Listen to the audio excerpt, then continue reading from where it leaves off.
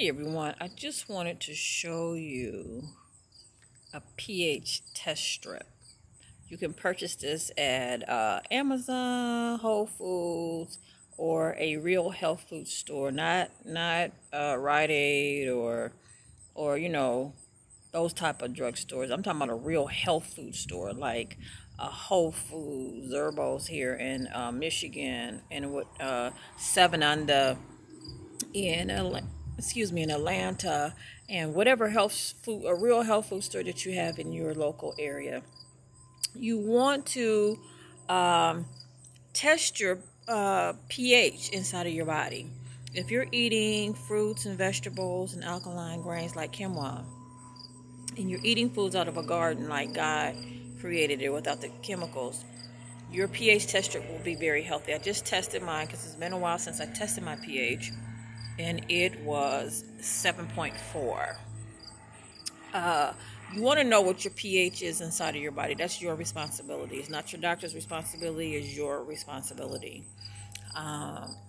If you are like 5.5 to 6.6, from orange to like the light greens up at the top row, that means you have more acid inside of your body, and sickness and diseases and plagues can grow and multiply. So you are responsible for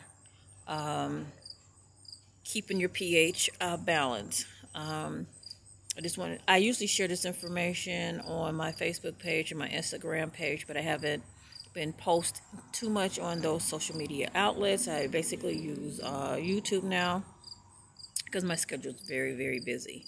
So I wanted to make sure I came by and share that with you.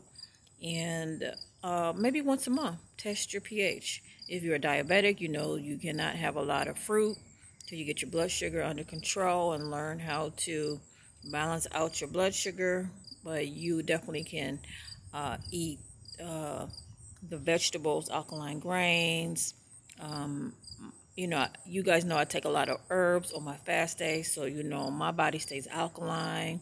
I make sure it stays alkaline. I drink a lot of herbs on my fast days to flush my body out and to cleanse it and to alkaline it. So just want to make everybody aware of your responsibility of knowing how to alkaline your body on the inside, in that you are responsible for the health of your body on the inside, and having knowledge in this area. If you're eating foods that are sprayed with chemicals, it's going to be really difficult to alkaline your blood, because that toxic poison sprayed on top of the food by the farmers is going to make your body acidic, very acidy on the inside. So again, that's your responsibility.